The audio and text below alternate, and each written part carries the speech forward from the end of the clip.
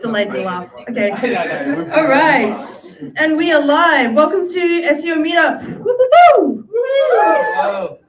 Slideshow. Cool. I can never get this to work. Please do the thing. It's okay. Cool. Awesome. It's not doing the thing. I don't know. I did my best. All right. Oh, it's doing that there. Okay, never mind. Yeah. All right. Hello and welcome to SEO Meetup for December Christmas edition. Woo woo! All right, thank you so much for doing the woos again. I really appreciate that. We have had what a year, right? What an actual massive year. It's been a really, really great time for search. It's evolved so much. I see a lot of faces who have been coming to this. I see a couple of new faces, which is always awesome. So really, really excited about that. We've got a really, really great lineup for you guys tonight. We've changed up the model a little bit. We've got a little quiz. We've got some prizes. How cute. But really, the absolute standout, the massive thing is that we've got Sally Mills all the way from Brisbane. Come on, put your hands together. And my co-host for the evening, because Peter Mead is sick, and he's usually the one that always reaching for the mic. Peter Macinkovich. Hello. Gonna move this a little bit here.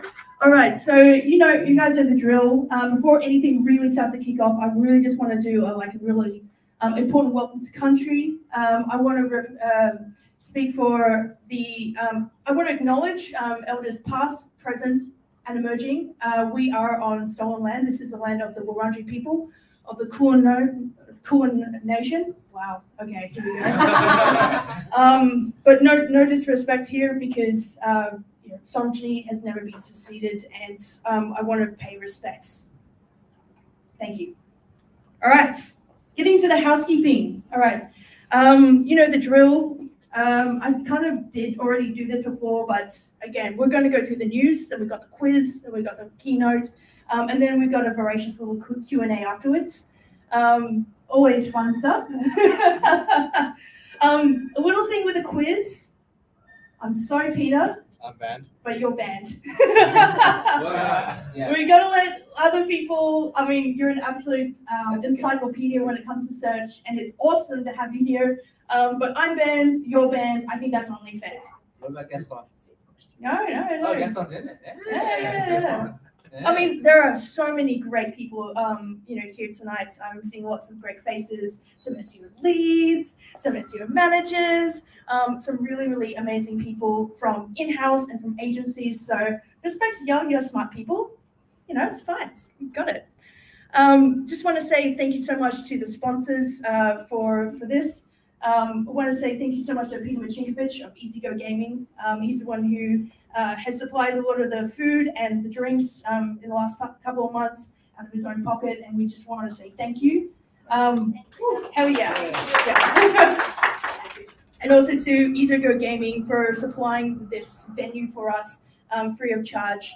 It was a nightmare to have a venue without a venue every month. So just having like a permanent home has just really, really changed the game for us. So thank you so much.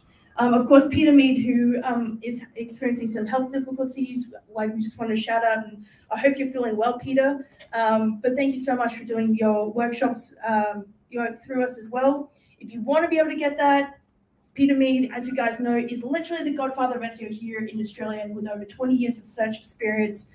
He helps out agencies, he helps out in-house. He's an absolute G. And if you want to get in touch with him to maybe do some one-on-one kind of workshops for whatever facet of search that you need help with, here's a contact details. All right.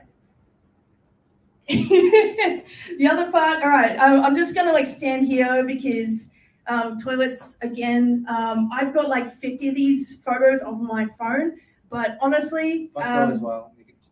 They're at the front door, but sometimes you're just beelining for that bathroom and you just completely forget. So just do yourself a favor now, take a photo of this.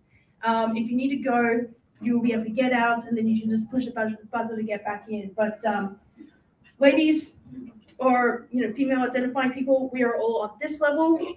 Men identifying people are on the level 1. It's also level 3. You'll see in the front door. That's actually the better bathroom. So just FYI. Oh, it's like unused, pristine, like male bathrooms.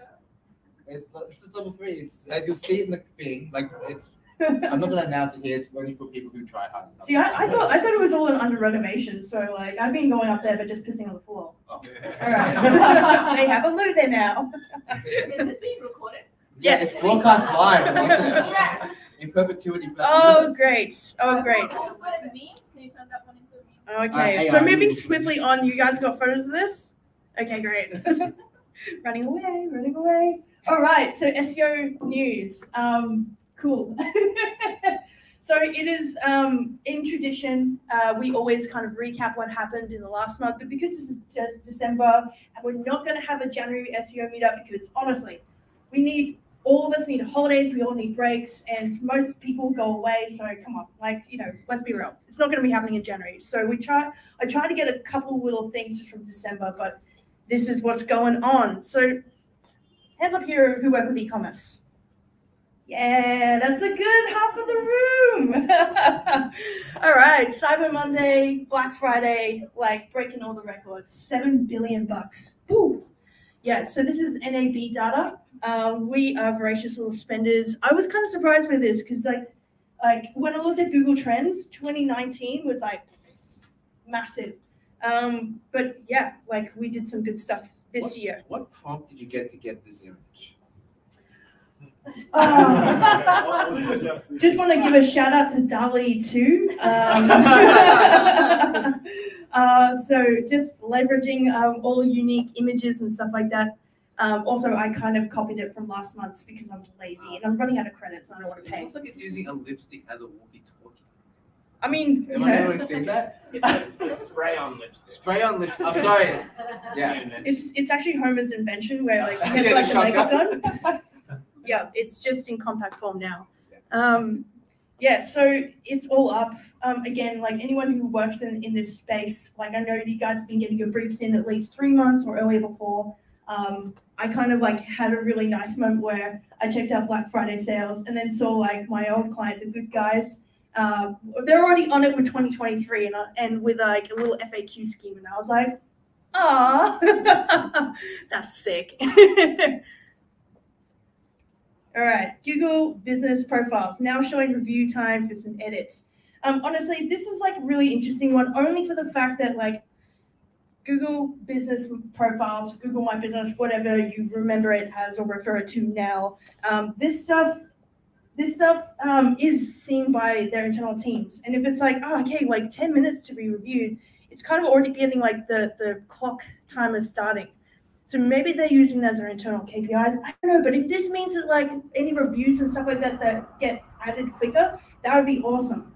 Because I made a bunch of edits while I was traveling and doing all kinds of other stuff. I think I'm level 7, just saying. Humble brag, much. Oh yeah. Well, every day. It took me. It was maybe a month afterwards of making edits of adding a new business, and I also added some iterations to the hours and things like that. It was 2 weeks and then a month. So having this now starting to populate, maybe this is them actually cutting down the implementation time. So hopefully some good news for all you local guys. Gary Ish. This is not necessarily anything new, but I thought it was really interesting that he basically said 60% of the web is duplicate. So that's crazy. That's absolutely insane. I also added some things that he recommended, or at least Kenichi Suzuki did little nice tweet wrap up of the kinds of things that he recommended us to do.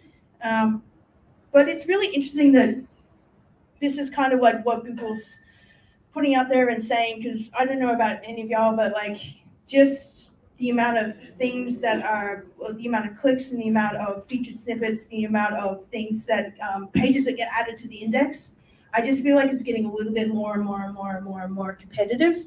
And we had a wonderful talk with Gaston Riera about crawl capacity management, where we really went kind of deep down into this topic. So again, I'm just following threads of like, hey, we talked about this, now this is happening, and like, ooh, look at all the common patterns that we're seeing. Any comments? Nope.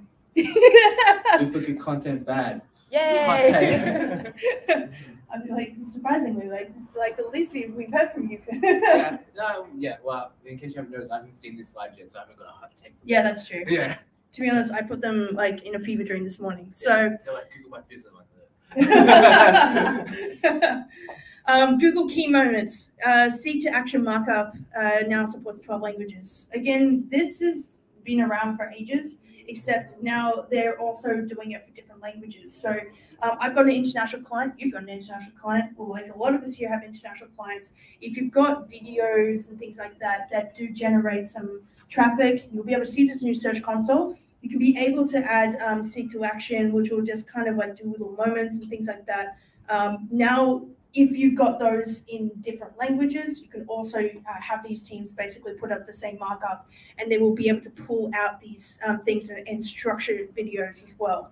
I don't know about you guys, but like I'm looking at one of my clients who has like a ton of video content. They're like a SaaS tool, so like videos and images and things like that are really, really big measurement for success for them.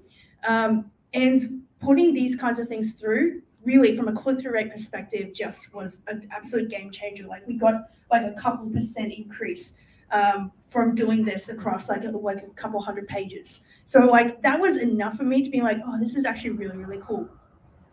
FYI. Boom. So this isn't new. I mean, it says like Google's new spam policy circumvention. But honestly, like this is not new at all. Like if you've got multiple sites, if you're if you're like intended to distribute content and be able to put that out there and like engage in behavior that was previously prohibited, I'm now reading off the slides. I'm doing everything that I hate about like a presentation, but I apologize. But again, it's basically going to like either provide some kind of penalty or manual action for these kinds of things, or it's just going to completely just not. Actually, no, sorry. It's just going to not allow you to be able to get any featured snippets for this stuff. So the way that I interpret this is, okay, I've got a client with boilerplate content across loads of different stuff. Maybe like this is not always presenting like the best content. If they start to put anything through, like, I don't know, a live stream that might like get some adult content, again, that will nuke it, but having like boilerplate content might nuke it for featured snippets. So, or rich results rather. Cool. Yeah. I don't think it's anything new. They're just probably documenting it already. Yeah. Like if you own other websites, they can pop up your other websites, and you know they don't want you to do it because it works, obviously. Yes. Do not do the thing. The thing is bad. Okay. All right. So this goes to the quiz portion. What a wild month with news. All right. Okay. I do apologize. These questions are not easy. Because I know this because I was like, oh yeah, that'll be fine. And then a friend of mine looked at it and was like, what are you doing to these people? You are a Grinch. No. You're embracing it now. Well, you know, I'm curmudgeonly and sometimes, you know, I wear green. So there we go. Okay, so quiz time starts now. I'm sorry, I don't have any warm-up questions. It's all in, balls to the walls. But you know what? Like, if you've been here before, you listen to the news, you paid attention to stuff that's going on. These should be hopefully pretty good. All right, so question 1. How does Google treat guest posting in 2022? And for part 2 of this, what update specifically targets that? Go. I'm willing to be wrong. No, go for it. What a fool. Is it? Is the language specifically in 2022? Is it around guest posting at scale, and that's considered like a manipulative link practice, and the update specifically targeted was the spam update? Is it spam update? In part, yes. Like it's kind of like a half answer, but Is you the are. answer, it depends. No, I eliminated all the depends. I even gave those specific examples. But you're right for the first part. Yeah. The second part, you're kind of right, but like not quite. It's related to the spam update. It starts with H. Helpful content. Hey! Yes. Woo-woo! Team effort. Nice. Share that too. Okay. So excellent. We have prizes. No. Technically, all right. I'll find you two later and to find a good prize that you guys can share because the other prizes are very much whole. I also just want to say like a massive shout out to Paula Glenn from Pixel Storm. Yes, out of the back there. Woo! Thank you so much for supplying the prizes. The prizes being here, just got on the floor for now, but sorry. Awesome. So the answer to that is Google can identify sites with low value. So they've got low value content, like they've been unnaturally being built, like they can be able to see from their link profiles, and they can be able to see like that again, this is around the helpful content update because they've just got systems that are in place to be able to detect this a lot more with a lot more scrutiny. So yes and yes and so it's bad to have a PBN. yes. Yeah. A truly private PBN is just your own website. So it's fine. Private. How private is it? Mine's not even connected. Mine's not even hosted. Yeah. It's just on my. It's on BitTorrent. You have to have a network of other websites to do hosting. And all the affiliates are like, yeah, but they never seen my PBN. Yeah. All right. Do you have a question? Yeah. Well, what's a guest post? A guest post? There we go. Okay. A guest post is an article or a blog post that is on another website, usually an authoritative website, that's written like it's like here's a post by Jim Ferguson, I guess it's James. It's like talking about how great SEO is, but then conveniently it's like Jim Ferguson writes about SEO Melbourne hyperlink to optimizing. Too big for exact match. Yeah. So essentially, you're writing content on another website, and you're not the actual owner of the website, but you're a guest. It's like someone going on Sunrise spooking their new product when they just paid their PR firm paid a bunch of money for like Koshi to go, oh, this is great. Like essentially that's what's happening with guest posting. So if Google doesn't know it's a guest post, what they say is, oh, this website said this Jim Ferguson's a great SEO. So like pass great SEO to that thing, and he's becoming more known as great SEO. Where really it's just all smoke and mirrors. Essentially. Too low. Like everything. Also, you can just go to level 3 as well. Yeah. Apparently, it's a nicer place to I'll go. take shit on the floor. You're ruining them. Painted level 3. All right. Next question. All right, this one's another little fun one. Is it possible to get an FAQ featured snippet with pure HTML? Yes. Nothing else. Yes. No. I have a Nothing better else. answer. It depends. It depends. It depends. Oh, God. Winner. Yeah. We should have batted this. Well, go for it. Go. Yeah, state your arguments. That was it. It depends. It depends. No, you got to back it up. Let me just It depends on what. Let me say Depends it. on what. Yeah. Solar flares. Stop. Alright, let me think. Titles. You're right. It depends on whether you apply within a schema. No, but without, I think the question is without schema. Like this is Yeah, that's So for Jason example- LD. So for example, this I'm is going with yes. Or RDFA or I could be wrong. or microdata. I'd say it depends on the theme and the Again, it builder that depends. you're using. Oh, there's a lot of people. Wait, paragraph. What's the William? The paragraph. I did not know. Anything with Google paragraph.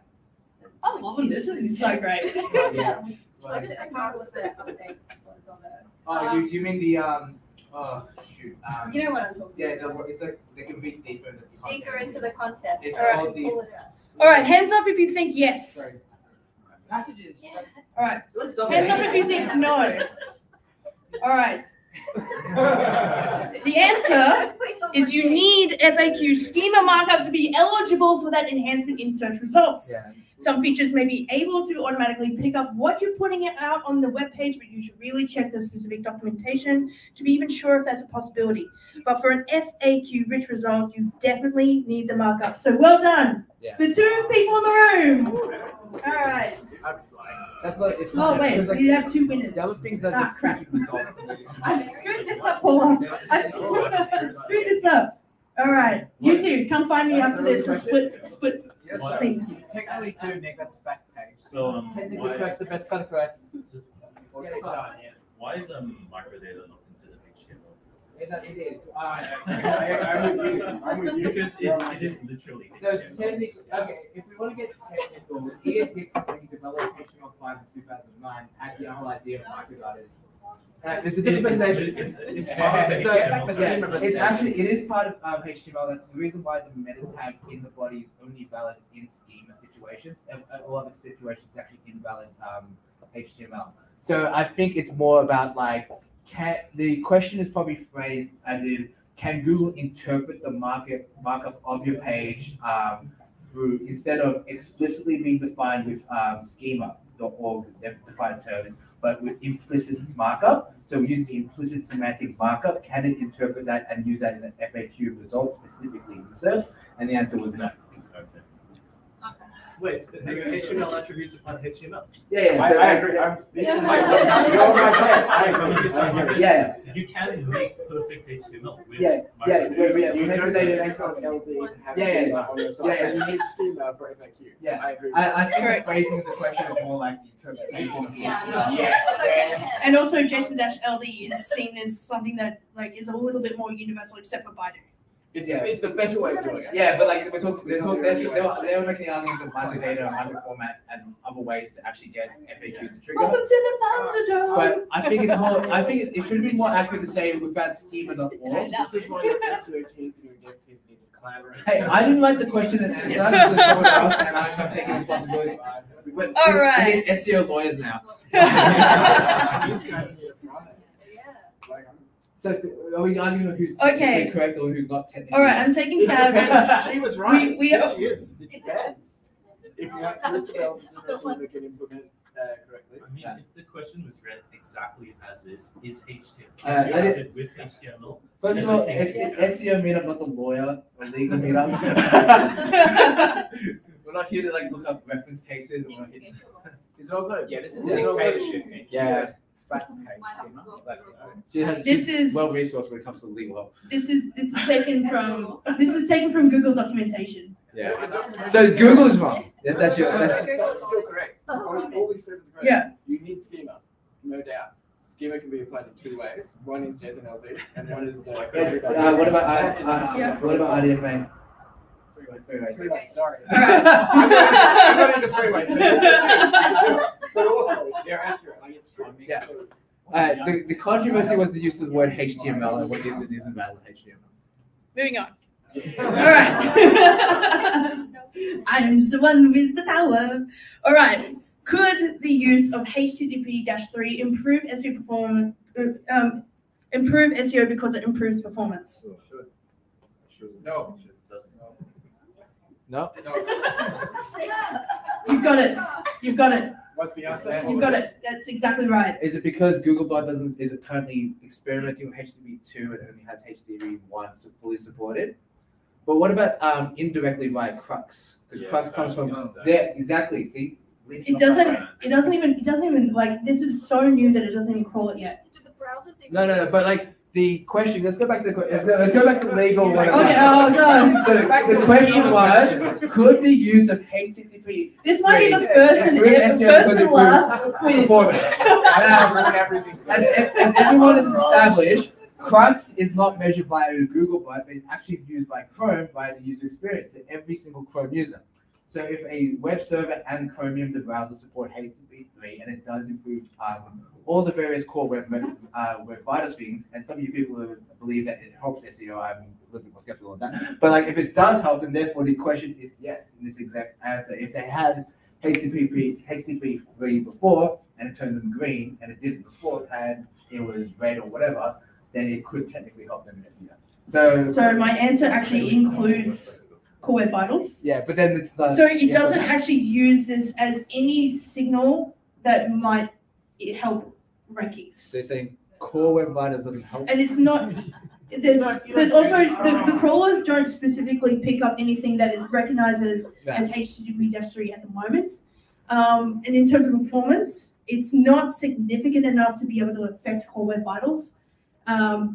So I'm going to say no to that. I would argue between HTTP 1 to 3. HTTP 2 to 3, not really, but then we're getting into like the different levels of web API. What's the difference between 2 and 3? With 1.1 and 2, there's multiplexing. I'm going to just say that Gaston's right, and I'm going to congratulations, and you're the one that gets the whole prize. Oh, actually, you can choose. You can choose. We have this. We have roses. Hey. We have Toblerone, and for all you other people, come find me. Other people, wow. All right. So, which one would you like? How many questions? I don't want. I define this. Okay, we'll do this later. There's a question. Very simple. What is HTTP3? Okay, so HTTP 1, 2, and 3 are different types of protocols, and essentially the original protocol. Are you asking because you honestly don't know? Because you want to. I'm like, Yeah. So whenever a web browser accesses a URL or web address, it has certain things that it sends to the web server. The web server sends back to it in regards to how it connects. Now, HTTP as a protocol, that's what the P stands for. It's protocol. It's basically it's like a set of rules of how a web browser can connect to a page, what you can and can't do, what's outstanding. It's kind of like, you're putting in your passport, here's the rules to enter our country, that kind of thing. It's basically, I want to see a web page on my web browser. Here are the rules between connecting to this URL address. Now, from the early days of the internet, we were using something called HTTP1, very, very basic. It's like very uncompressed. It was very strictly text-based. At the time, it was fine, but eventually when in, say, the mid-2010s, so say 2015, 2016, etc., Google were working on something called Speedy, SPDY, which was the precursor to HTTP2, and that improved things by compressing the HTTP header, which made basically things smaller when they can do the initial handshakes instead of doing like a fancy little, there's a quick little thing there. And then you also allowed you to load things multiple times. So you couldn't have a giant image blocking up a list of other images. So that's HTTP2, which was a massive improvement to the web. HTTP3 is actually a lot more newer. It involves technologies like Quick, which is QUIC.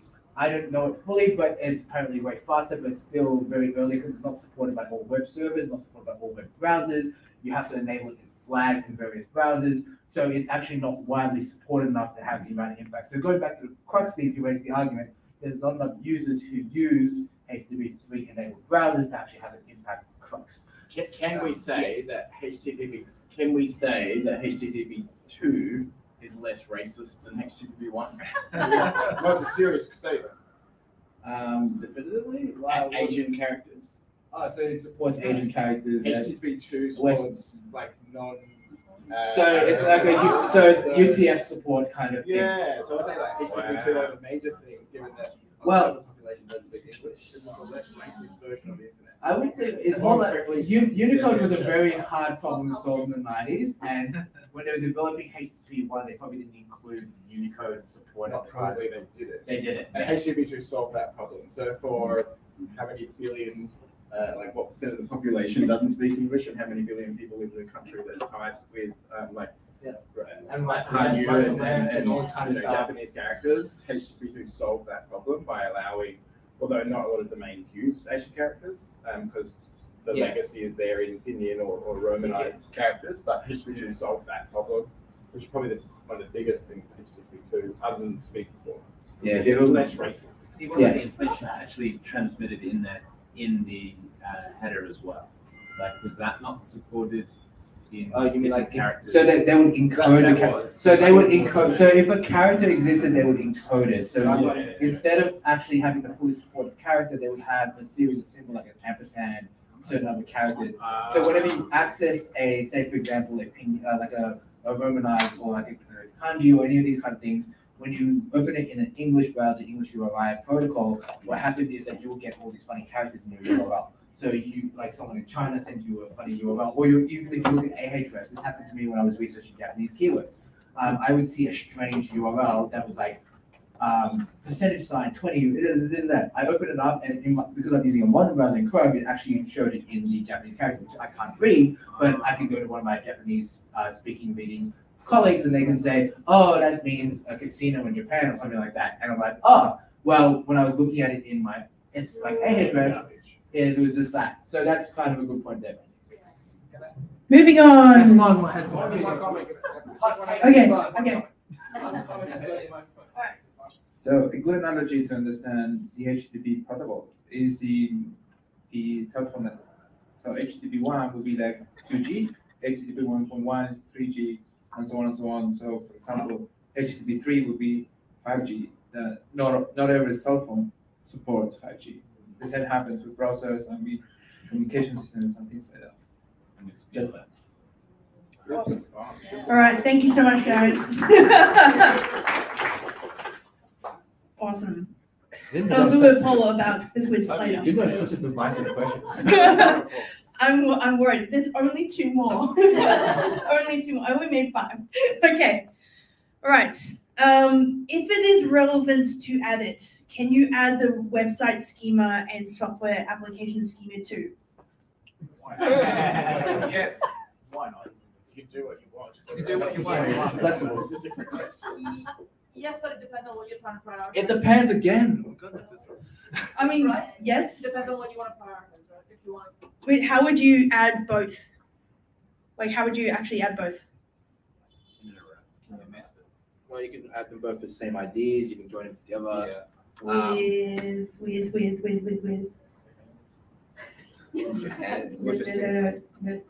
Notes. Website notes. Okay. If you're you can absolutely do this. If you're say like on a software application, you could be able to mark that up. As long as like you're able to nest everything that there's one website note on the homepage and not multiple website notes. That's really the key with that. Question. Is it because they share some of the same attributes? Yes. That is why. So that's why. Yeah. That is why it's confusing.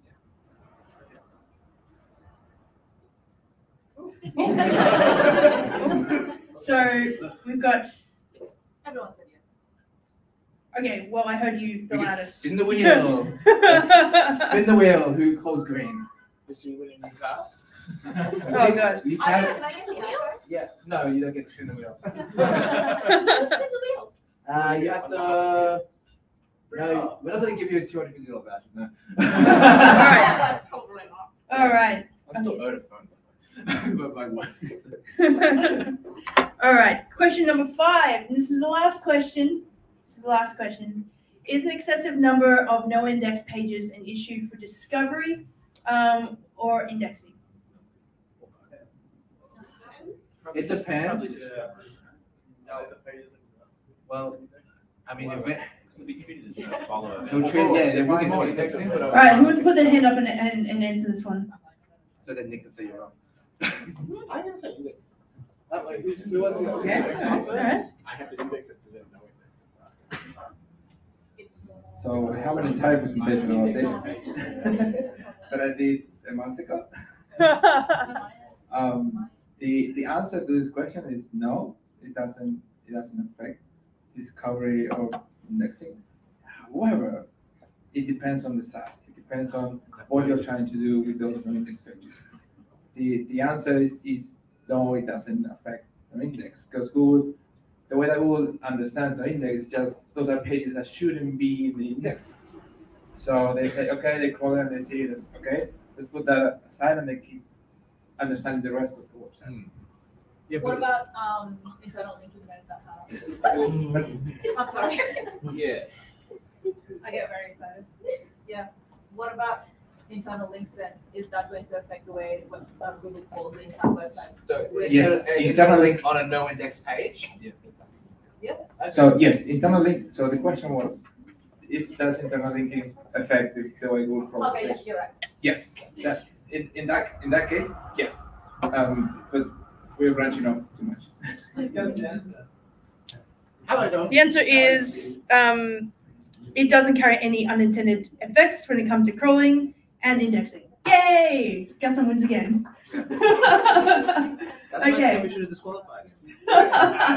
Just a novice question. For a really large site, would it impact crawlability because it has to crawl to then no index, or does it omit the no index?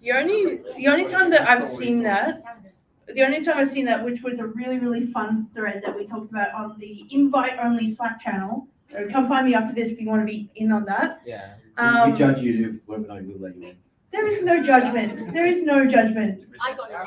But it's only open to people who actually come to these things or DM me specifically. Just because like I just want to maintain I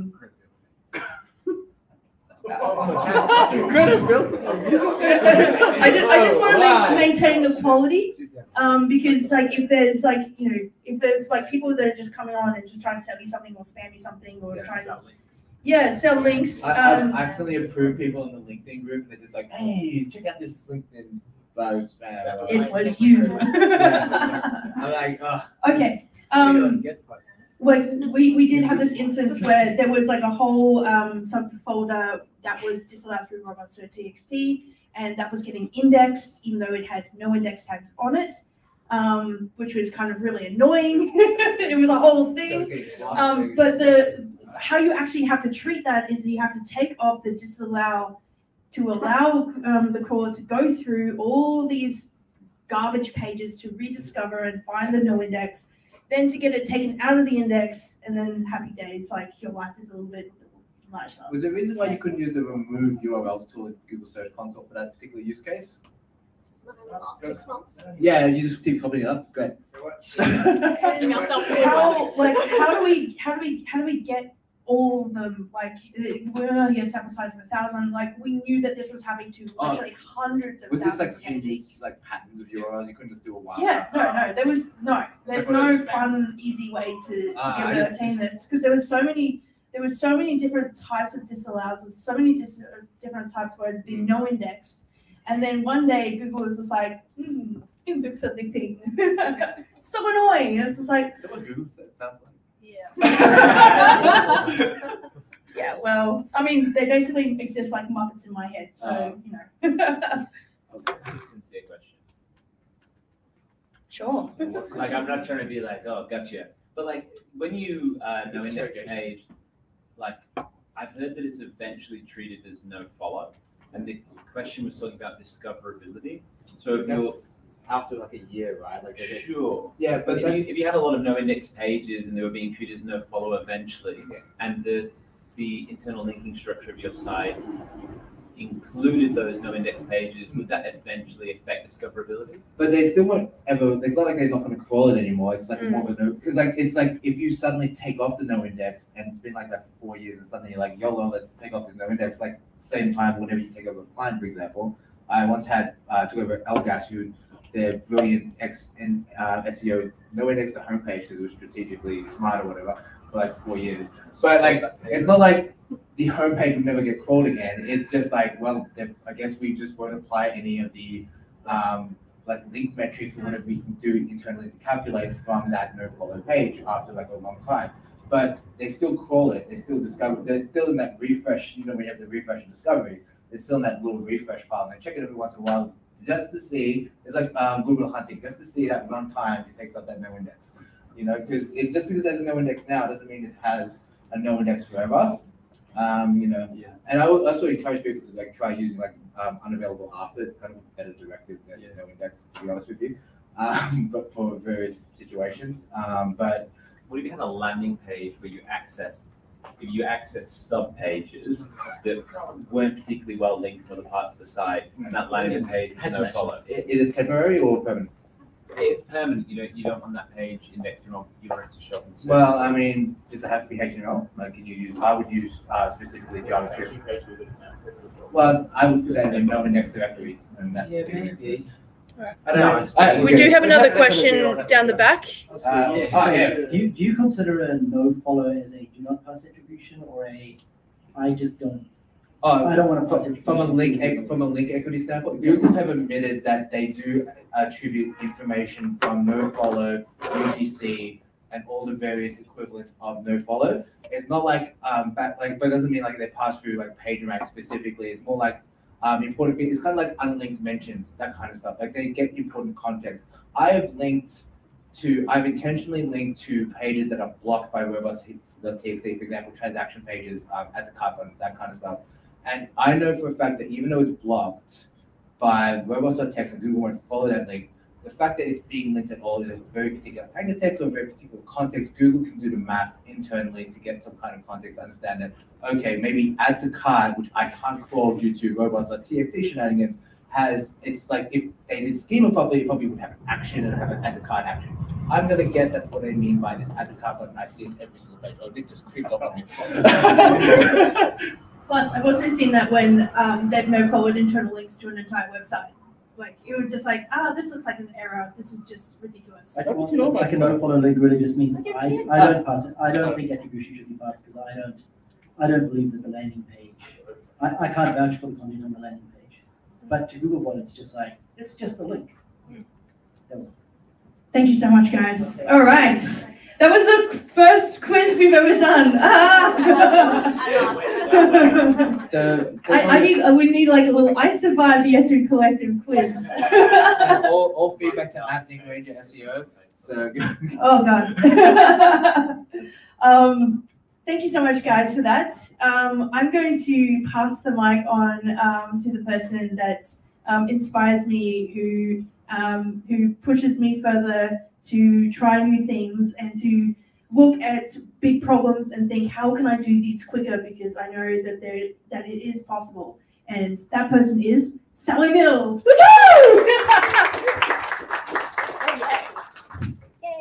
Also, if you're leaving, please come see me and get a photo because this is my last one. We're going to announce it like that. Yeah. Just going to drop it and run. Okay. Ooh, okay.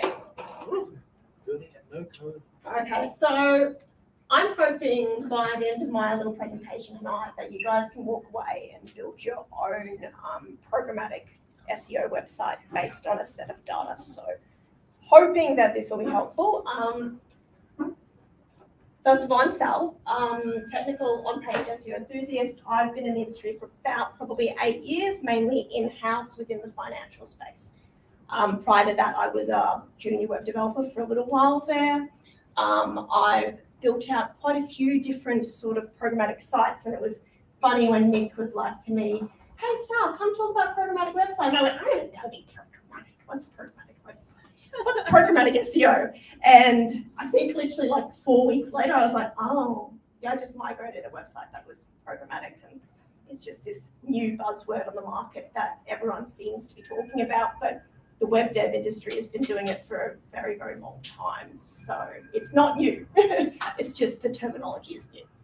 Aside from that, I do a little bit of Python as well. So done quite a bit of migrating websites and learning to migrate content through Python from one CMS into another CMS, which is quite a bit of fun. And on top of that, I organise the Brisbane SEO Beers in Brisbane. So I'm building a little community very similar to you guys. I think this community actually started in Brisbane back in 2011, maybe? Yeah, stolen valor. Yeah, stole it, just left us to burn and had to pick up the pieces. But here we go. Now, I thought I'd start with who actually knows what programmatic web SEO is. Yeah, see, this is how I felt when I heard about it too, because it's like, okay, everyone's talking about it. I Googled it, and the articles are not really very good. They're not very helpful. So I thought I'd give it a go in explaining what it is.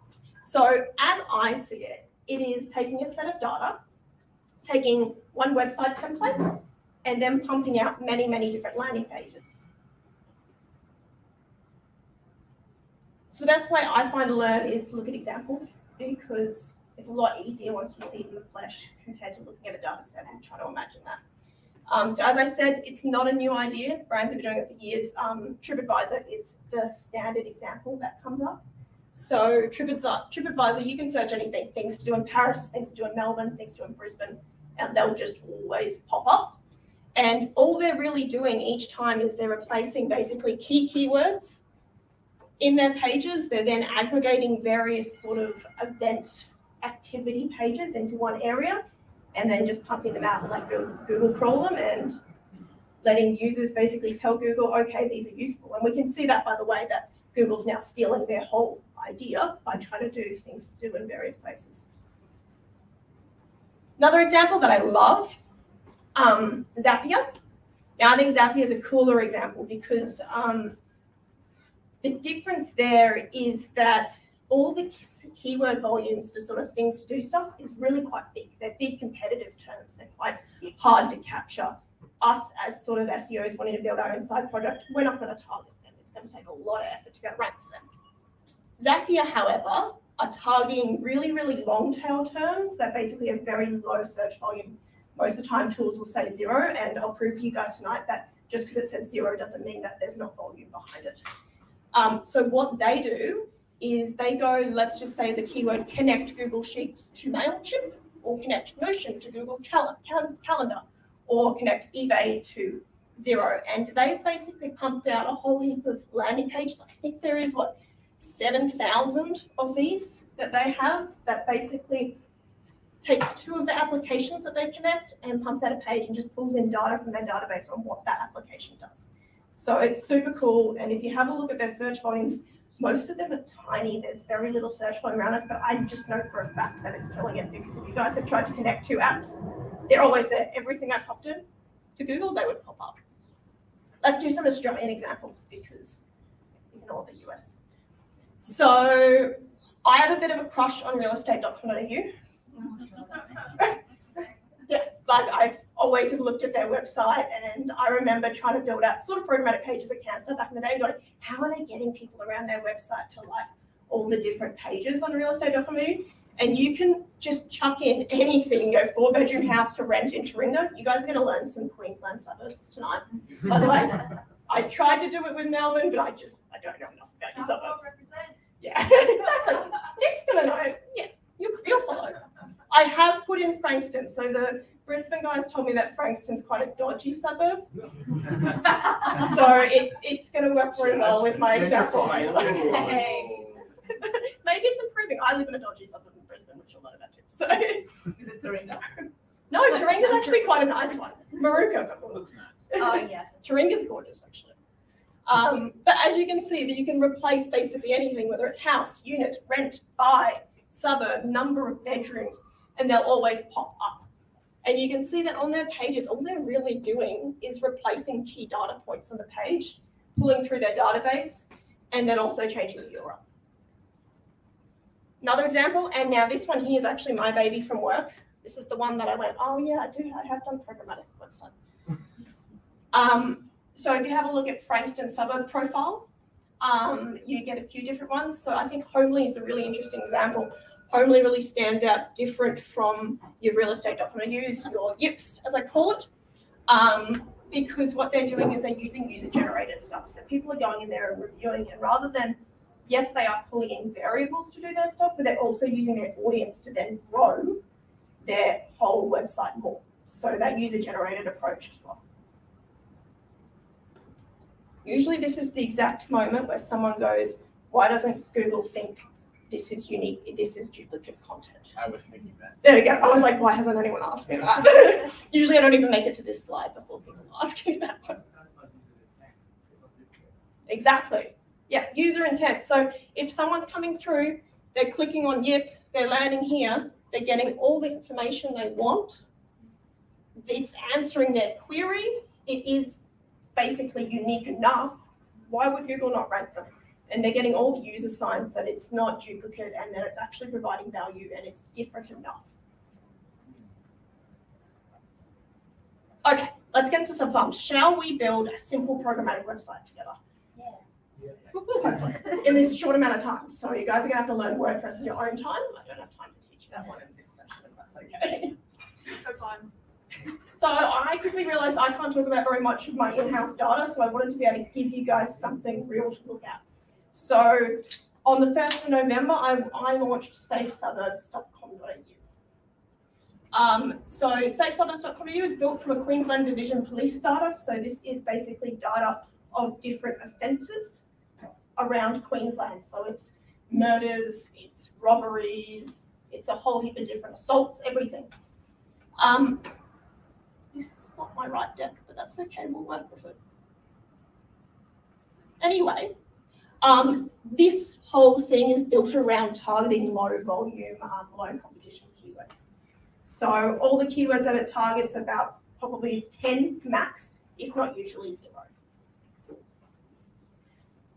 Okay, so I started in Google. Where I always love to do keyword research is Google. I think it's the most valuable place to start because it basically tells you what to write about, gives you suggestions. And then you'll notice throughout a lot of my screenshots, I've hooked in keywords everywhere. I couldn't do my job without keywords everywhere. Like I don't think I could do it successfully. I love that it also builds it into Search Console as well. So you'll also see all the query data and all the search volume in Search Console. What a gift. Yeah, it's amazing. So Really keywords everywhere.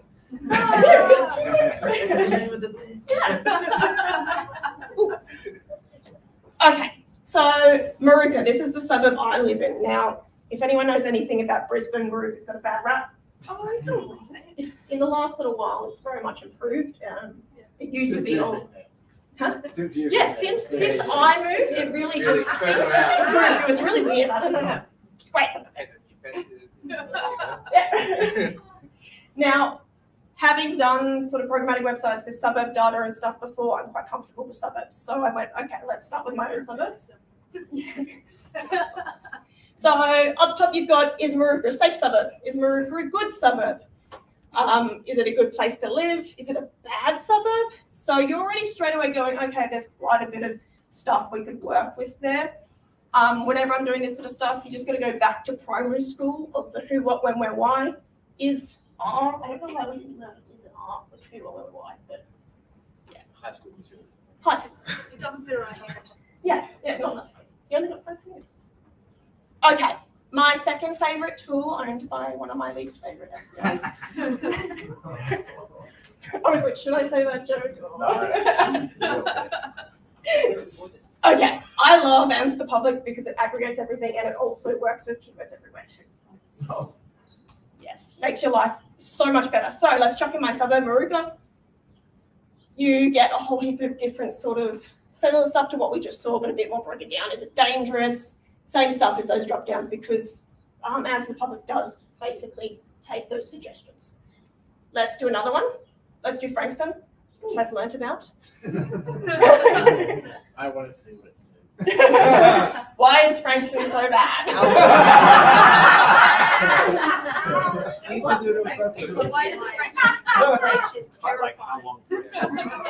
like how long Frankston, length-wise or width-wise, they got some grammar issues in their schools. Yeah. Okay. Who are we to judge?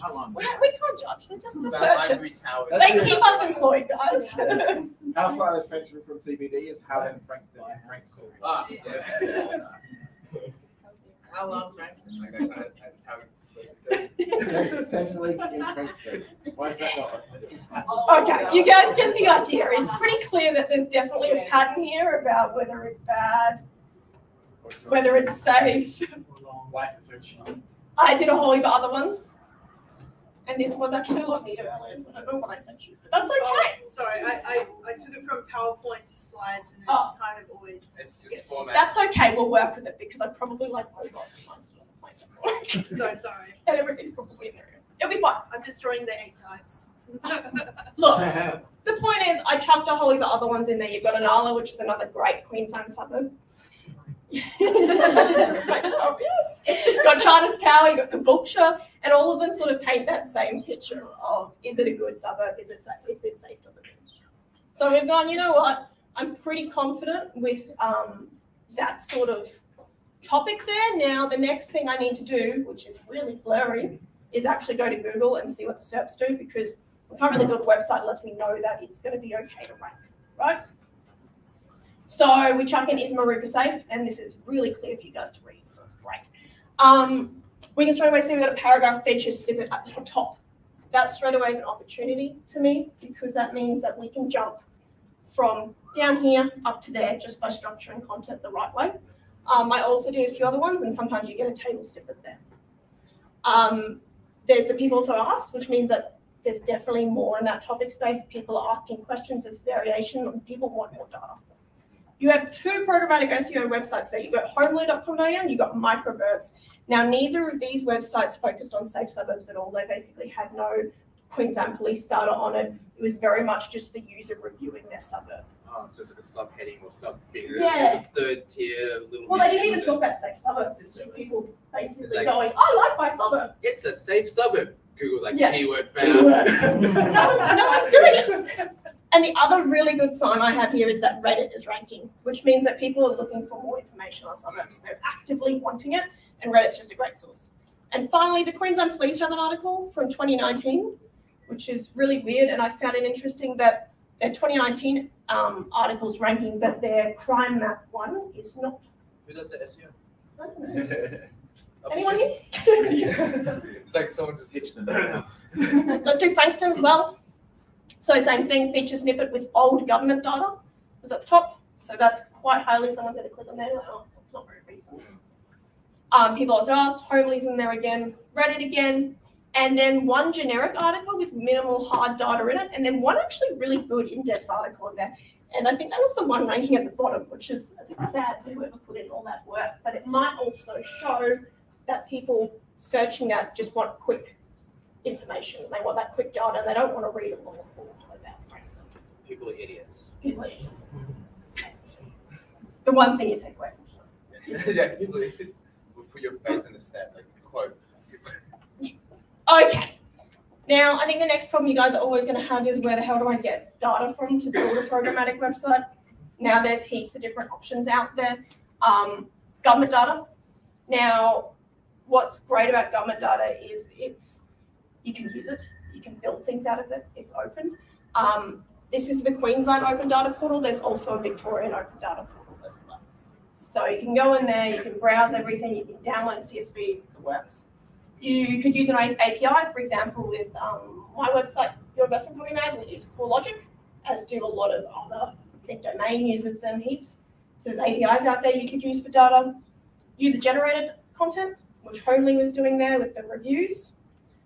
GPT-3, which is very popular as of today, if you guys have been on Twitter. Greatest chatbot ever.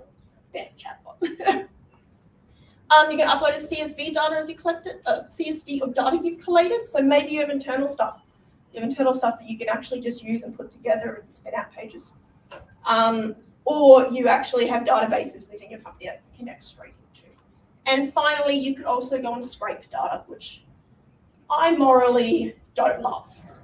Easy enough to do, but do you really want to be known the person that built a website that's just all stolen data?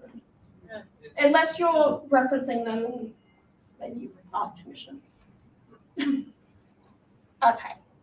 So I chucked it into Queensland Government, crime statistics. Now this is what's cool about this data portal is that it's got Creative Commons Attribution 3, which means that you can use it, you just have to make sure that you're referencing the source. So it gives you free to go and have a play. Now, the next thing you probably need to do is clean the data because no CSV is ever going to be in the format that you actually want it to be.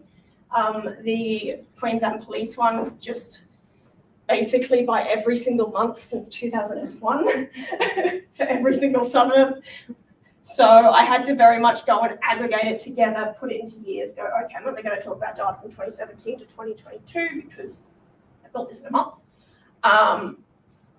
You might have to do averages, so I chucked in below and above averages so that when people land on my page, they sort of have an idea because you don't generally know how many offences, how many murders is the standard average. So you've got that stat there as well. Surprising, to be honest. Murder's happening all the time. If it says it's a good murder suburb, is that a good thing or a bad thing? I'm going to go for the suburbs with 0 next to the murder, but they're sort of hard to come by, to be honest. Good real estate turnover. Yeah. Yeah, maybe cheap house price. Need that in this economy. Yeah.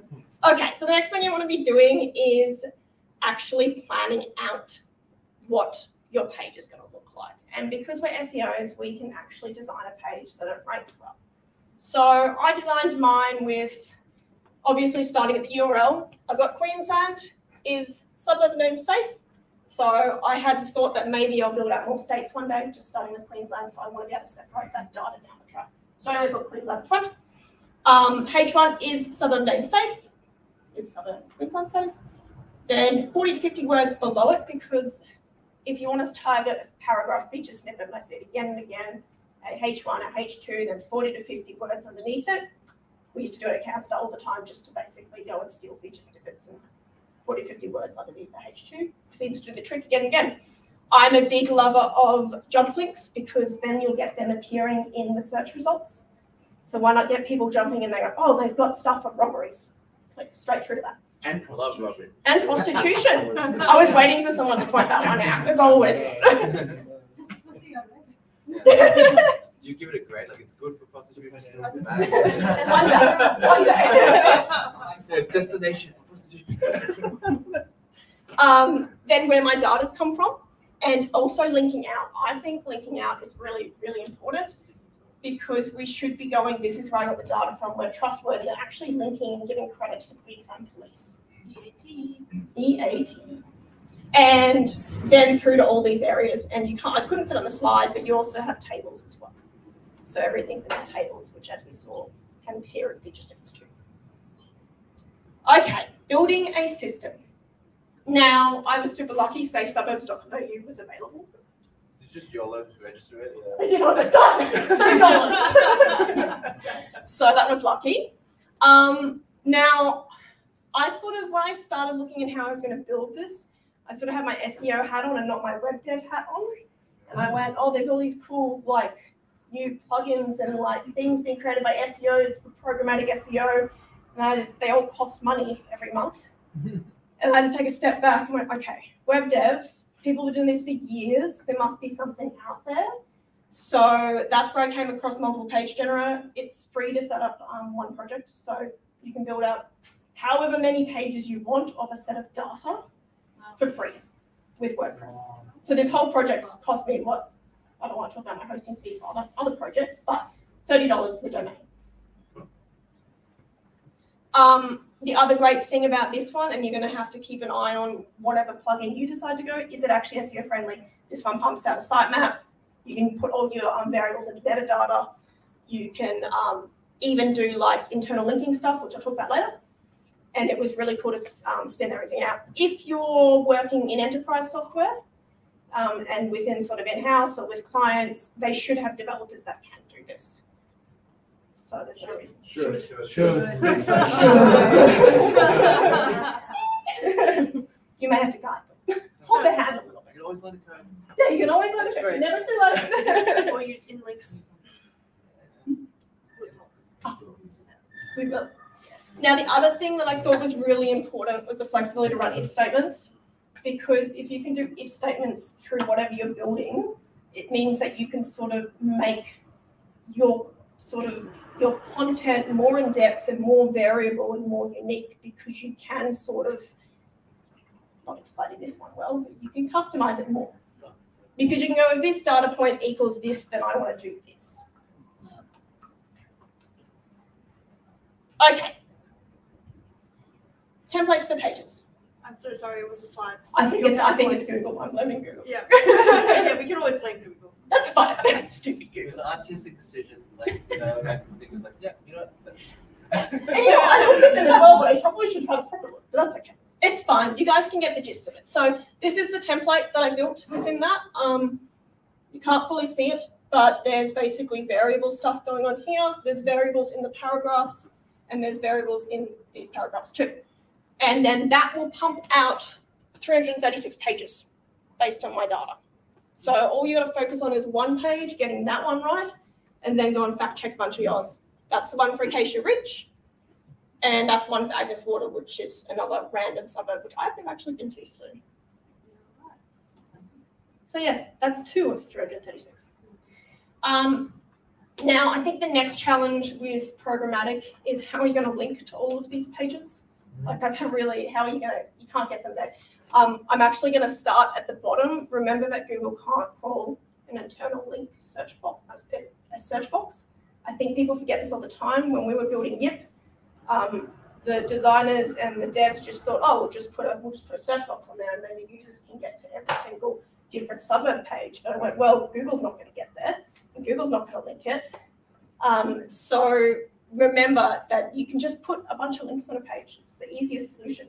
Put them on a page, hide them behind an accordion. Done. The amount of times I've used that to solve stupid problems, like years ago I had a page that was only client-side rendered, and it was all the articles basically that were on the site. Google couldn't crawl any of the articles.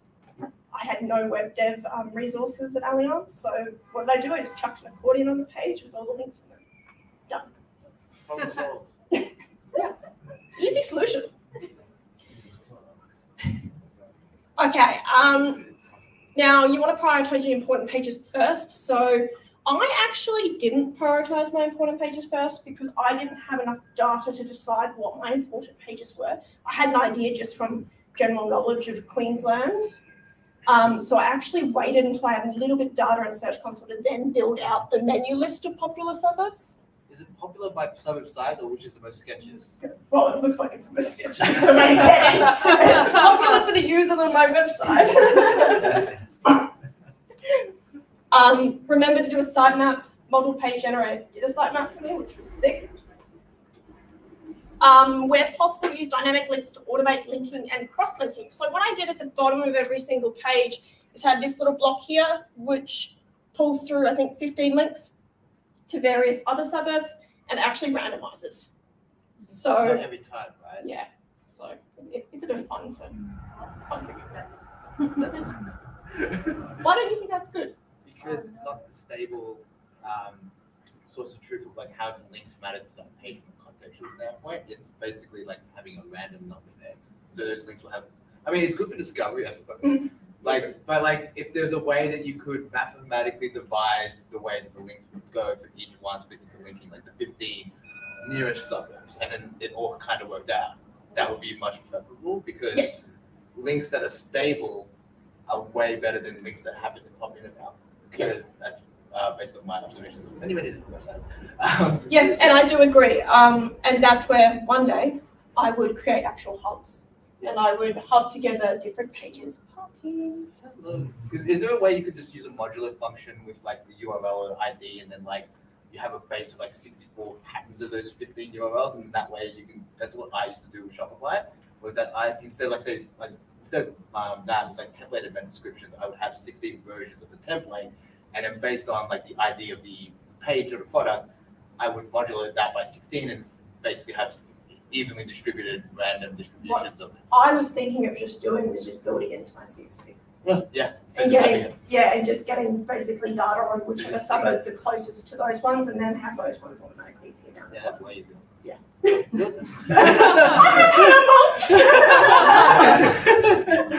I will.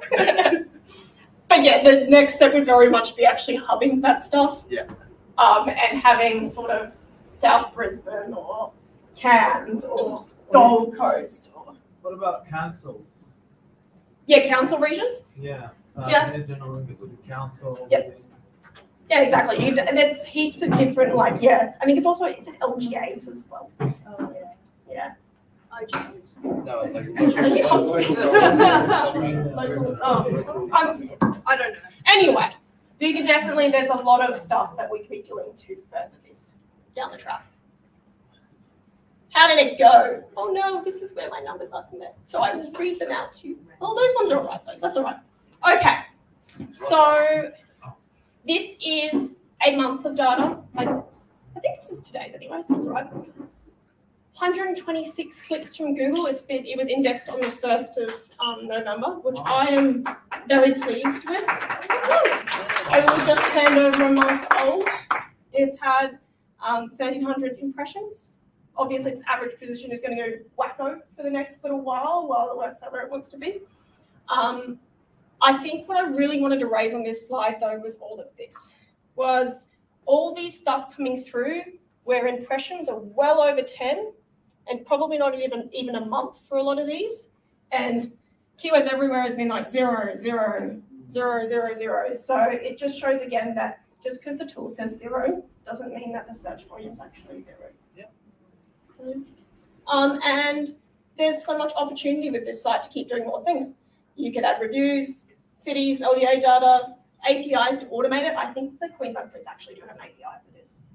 So if I feel like doing that, I could put that in. You could make a lot of money by advertising local services. I'll see how this goes. I might just do it. You need some help. There's a lot of money here. Obviously, more states. I've only done Queensland, which is not the biggest state. If I wanted to take this project seriously, I probably would have started in Victoria or New South Wales.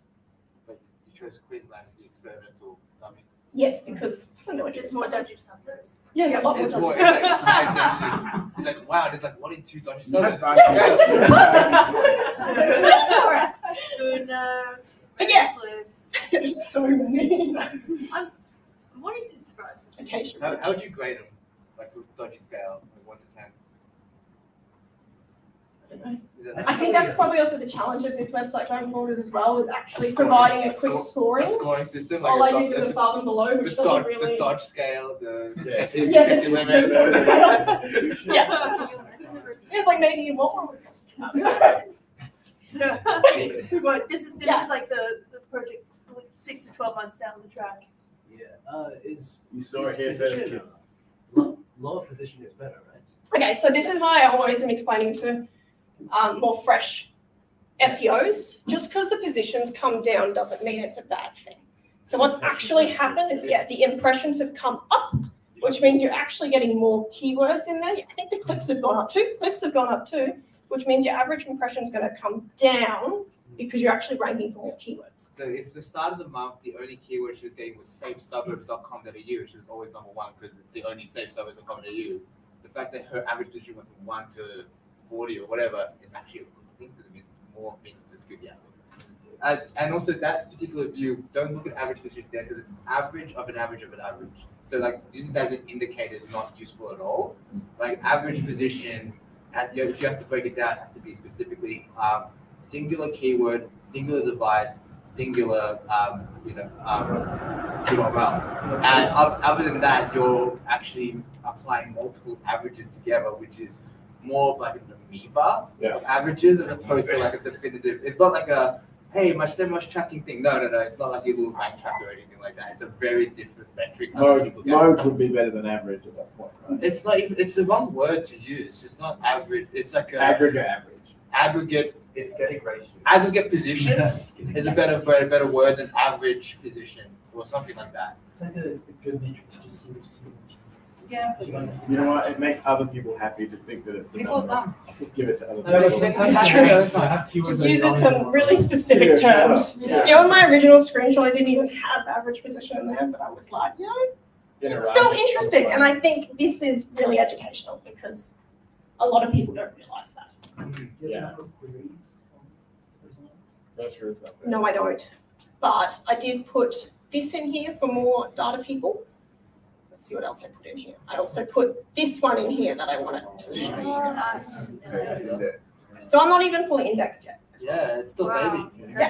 Can I know how you got so many pages indexed? Because I'm doing a programmatic site as well now. Because I've got like 10,000 euros. You probably started too big.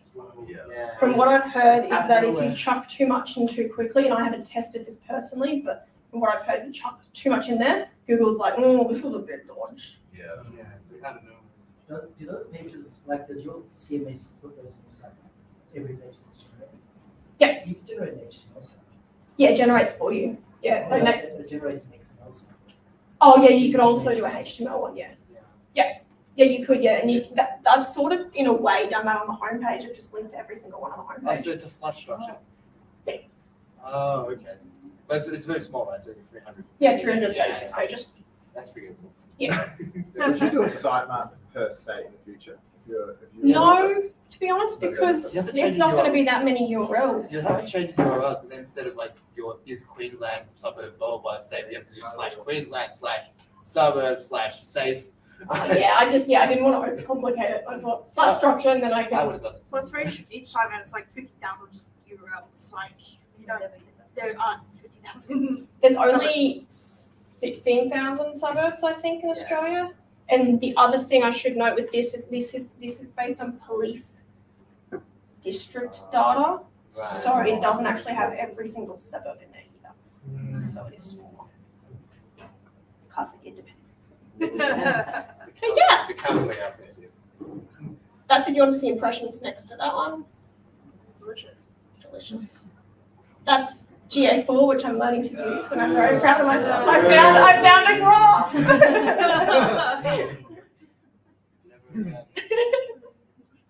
And I did have a thank you slide.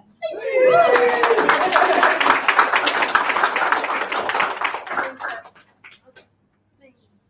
It's remote. I have no idea. Oh, We just like lost it.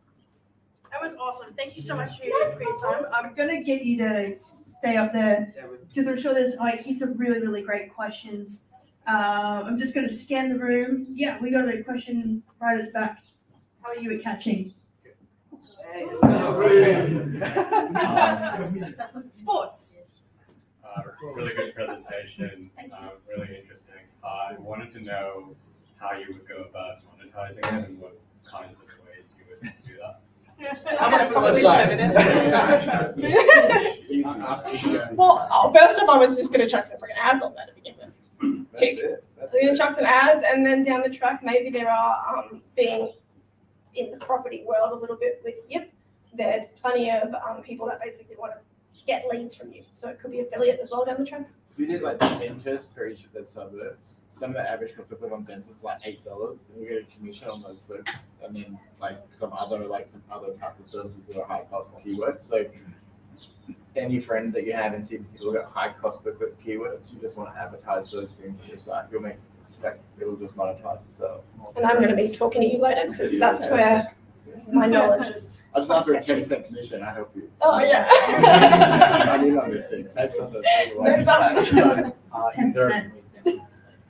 I like if you look at my thing from the thing the other week about people spamming Google to get money. So they do they do a social media ad for like really low cost dentistry, and they literally steal some of our clients' ads, like images and headlines, but they just put a crazy offer on it. So you get the cost per click on social media at like 10 cents. They drive them to an aggregate page of just Google Search Partner Network ads, and then they get like $1 on the click when somebody clicks on it.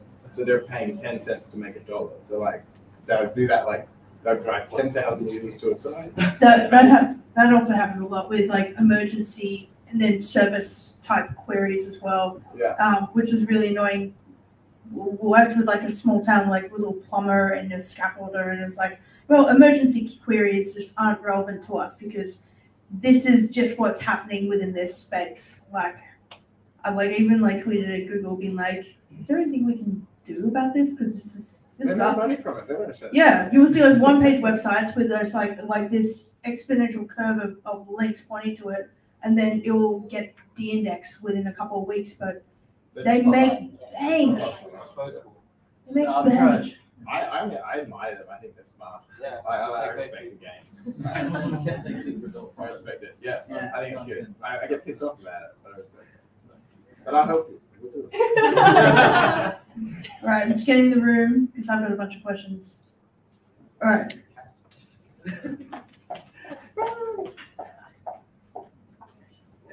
You and Peter spoke a little bit about the duplicate content thing there, and just when I see this, I know you guys have done really well with programmatic websites, so it just seems to fly in the face of everything we've been taught about. Make original content, don't do duplicate. Then as you're saying, like realestate.com.au ranks like every time. Like, what can we take from this? Can we just go to our own sites and start doing start doing product plus every use case plus everything and expect to rank, or is there any best practices? I think it depends what the search is. What an answer. But do the Google search, what's ranking in there. This is a very specific thing where people don't really want, like they're not even going to read the content very much. They're going to look at the data points. The data points is what they're there for. Preschool. Yeah. Well, it's kind of a gut check. Like if you search like MacBook Pro 128 gigabyte, like, you know, something's hyper specific, would you want a page that's dedicated to like its battery? Like, you know, like it's like, you know, it's like MacBook battery, like all about the battery. So like, or you expect to actually land on the product page and read the specifications. Like it's up to the user's expectations of what kind of page you're expecting when they're searching. Like if they got two hyper-specific pages, probably not a good thing. If they got something that's too broad, it's also good. So Google, use your eyes, and then trust it until the next algo update ships everything. And I think a really big key takeaway is like she's using all of the data and collating it into a format that she knows from experience that is going to be able to be seen and understood by search engines. So she's like essentially helping to train the machine learning that's crawling through her site to be able to get all these data points and find it as meaningful contents to be able to mark up, you know, within their blue links. And I think that's a really, really interesting takeaway from this. Like, you know, you think about your site, you think about the way that you're doing this. Like a lot of what we as SEOs need to influence is the UX, is the layout, is the way that information is presented on a page, because that has a really, really big flow and effect. And if you're not really looking at all gaps of that or having these kinds of conversations, you could be leaving like up to 60% of the potential just on the table because you just haven't thought about it. So I think that's a really, really impressive takeaway from this presentation. Oh yeah. Oh yeah. All right, so how long did it take you? How long did it take you to learn Python? Oh God, you want to talk about? I don't even know if I'm real with Python yet. You know, I think it's like chatbot. It'll teach you Python. Yeah, well, I think that's great because I used to have a script where, you know, how sometimes you download images and then there'd be brackets in the images and you're like, I don't want the freaking brackets and all these images and I want to rename them. So I had a script that would basically remove all the brackets and change them to hyphens, and I lost that script. First thing I did with that chatbot today was go write me a Python script to remove brackets from image file names. When I did the chatbot, I said, list me all the 20 EPL teams and listed them. I said, convert it to an HTML table. I said, create the schema markup, and it did it all. Yeah, it's insane. It was awesome. So who needs Python anymore? You don't need programmers anymore. Like, they could, like some of my coworkers could do some of my I showed that in the micro. Yeah, you know. Some of my coworkers converted like React to Svelte, like in one go, and they're like, I'll convert this to Python, and they're like, well, that's our jobs. Like it says there. So we're all gonna lose our jobs. So we're all gonna become prompt masters and like, you know, prompt tinkerers, and we're gonna be starting the new prompt optimization meetup. It was always Stacko training. Yeah. I mean, yeah, stuck at it first. Yeah. I think like my insight on this, I'm not an SEO, it's not my space, but what I love about what you've done is you saw the gap in the market, and I think that's the starting point. You saw that the things that were indexing didn't deserve to be there, and you were like, I'm gonna trump this. And I think you've done it, like, I think it's really genius. So like, thank you for coming in today and sharing how you use like as particular Best for last. But I think the insight was not programmatic for me. Like, I think that's really cool. But actually, the insight was look at the gap in the market and exploit it, because that's what SEO really is. It's fundamental. Like, there's always a gap to explore, and if you understand that well, the question is, how do I exploit it? And it might be programmatic, or it might be schema. Where can I add value? Yeah, where can I add value? But I really liked it. Like, I've come to a lot of these, not often enough, but I think it was one of the most insightful that I've seen. Well, thank you. I think the lesson is just Google. Yeah, Google. Like, get keywords everywhere, and then Google. Kind of like speaking to what Peter was saying, like how do you verify whether what you've inputted is actually going to work? Like, what is your testing methodology? I was shit scared it wasn't going to work, and then I was like, what am I going to talk about in a month's time? No, I had faith that it would work because of basically what was appearing in people. The other one. Yeah. Answer the public. Yes, thank you. Don't even know my own. Yeah, I was like, that's 20. Yeah, I had faith because there was just so much backup data that people were searching it. And I just, for so long, I spent a lot of time in Search Console. Like, it's almost my preferred keyword research tool, to be honest. And I just see so much of our like pages getting picked up for keywords that don't have volume. And I think us SEOs are so obsessed with search volume when we should be thinking about the topic itself and search intent and sort of taking that approach instead. But it's also the aggregate, like that, what you get with that programmatic, you get the aggregate of lots of little things. It's actually one really big thing. Yeah, and the other thing I'm excited to see what happens is, okay, are there going to be people searching how many robberies in Maruka? Or prostitutes. Or prostitutes? Yeah. Prostitute offences. Prostitutes near me. Actually, there is I think it is ranking for escorts something. Which I did see and then I was like, but I'm actually keen to see what else is going to come out of it because I think it's the keywords are probably a lot broader than just is Maruka safe. It's going to be how many robberies in this or how many of this and this. And, was that your GFC email? Like, here's the rising keywords. You can do like update alert as well, like subscribe to an update alert. So with this, I am hoping to blog about it. I'm going to redo my sallymills.com, which has a really old HTML website on it. It's super fast, though, so it's HTML. Oh, Chuck, I am planning on putting just a basic WordPress up there and putting this in there. And I'm hoping to, what is it called? Build in public. I think it's a hashtag. And it's like, because you're doing it publicly, you have to keep it updated and stuff. And also because I think too much SEO is hidden because we can't share stuff.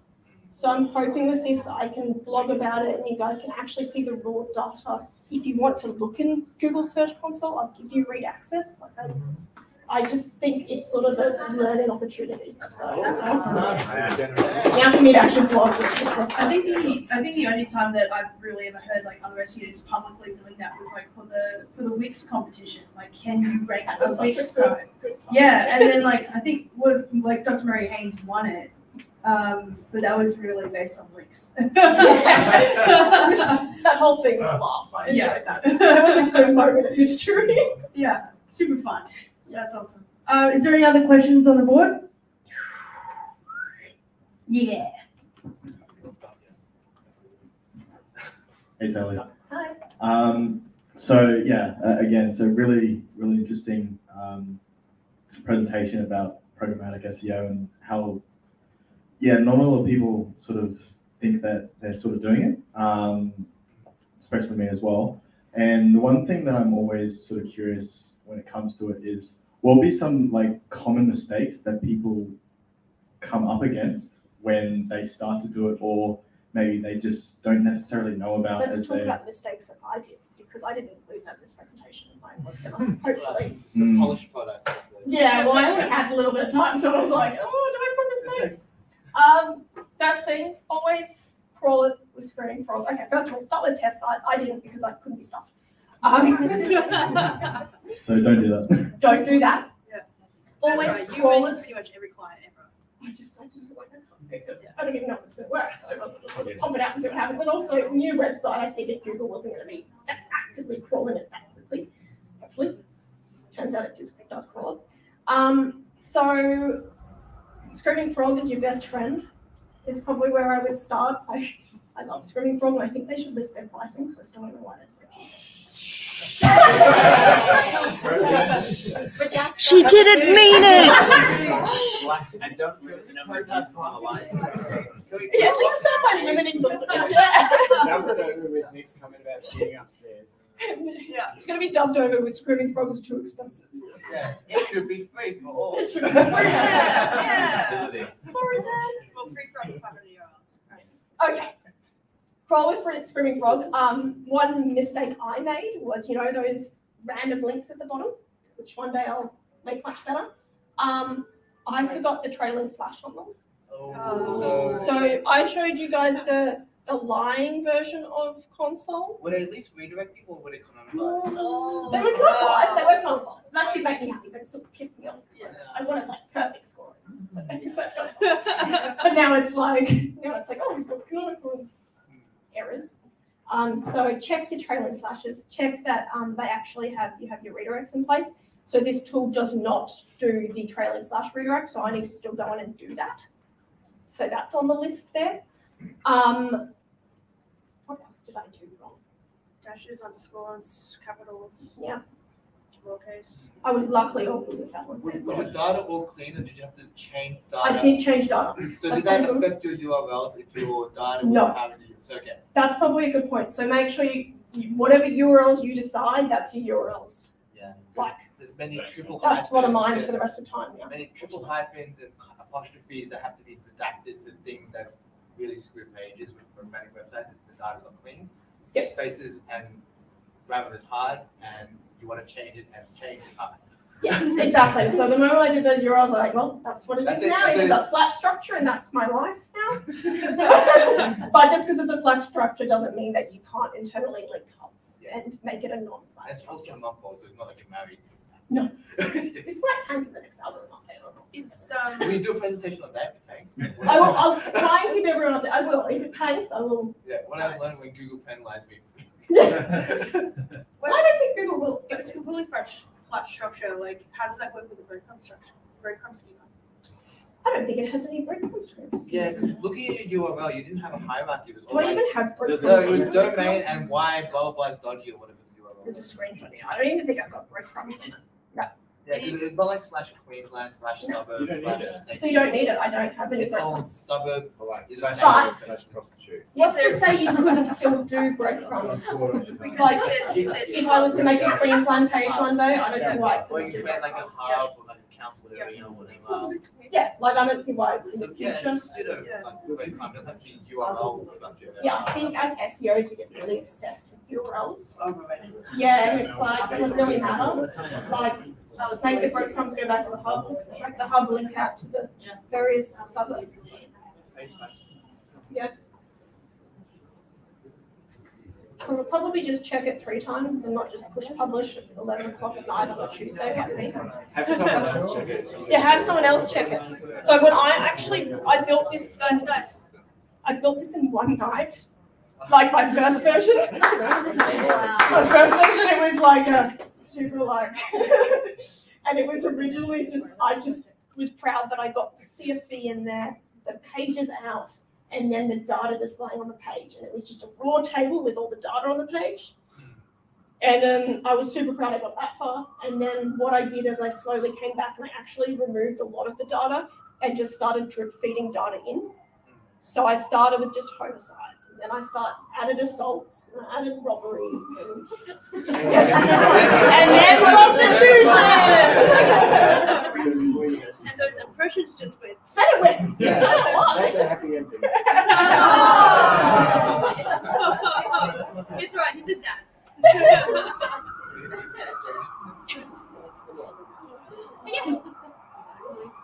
Thank you. There's a thing going on. Yes. That's another figure straight to Mark's. That's what I would say. It's CBD. Do you have any other questions? You can always come have a chat to me afterwards. Happy to. No, I think we're good. Thank you so much, everyone. Sally Mills. And big shout out to Nick who invited me. I was like, oh God, do I do it? I don't know, biggest shout out to you because A, you made a site for this presentation, and B, you flew all the way down from Brisbane to be here tonight with us. Thank you. Thank you so much. Honestly, I'm back on. what an absolute epic way to end things for the year of SEO Collective. Thank you very much. This is the part where I say, what was that? Google, not now. that is so scary. This is going to be my last SEO Collective.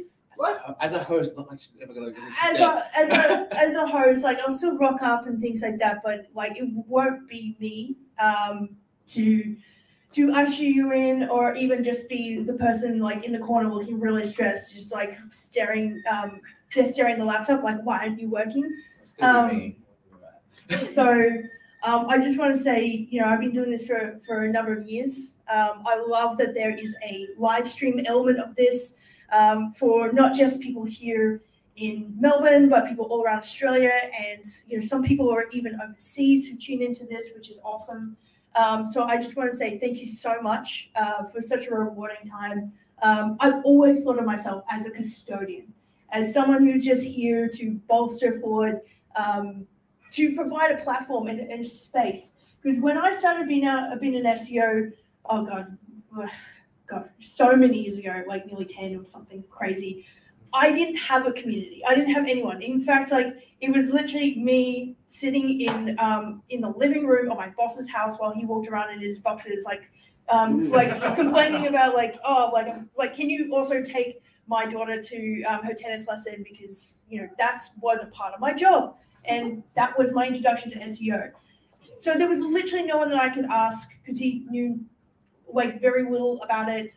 The developer was curmudgeonly and didn't want to ask any questions, and I was then supposed to like figure out how search worked. And I just remember in those moments like how isolating and how hard it was, like sitting up like all the way up to like 10 o'clock midnight. Yeah, that was still my process even back then, of just reading everything I could to figure out what that meant. And I remember 2018 was the very first time that I got into a room of people like yourselves and was like, this is life-changing. This is so awesome. Thanks. Am I supposed to speak now? Like, Yeah, please. Walked away. All right. That's my job. Well, I mean, let me be vague. I guess like a little housekeeping. Like I think our next meetup might be February, but it's not like hardcore locked in here. Nik's been an absolute rock. Like if you guys remember the little virus that came about and made us all work from home, Nik was the one who like broadcast on YouTube every single week. Oh, every single month, sorry. But we did have a weekly thing. We actually had a weekly Zoom thing. So like, Yeah, I did that once. It was crazy. Yeah. That's how we became like really like we were close friends anyway, but like we became close COVID buddies as well. So like she's basically put this community back for like the last 3 years or so, like just carrying the weight of the world. And yeah. Anyway, thank you very much, guys. No, I don't do that. It's just very dusty in here. All right, thank you so much, guys. I hope you've had a really, really nice meetup. Talk to each other, talk to us, make some connections, because these really are the best years. Thank you. Thank you all. Take photos, post on LinkedIn, tag us. Smash the like button.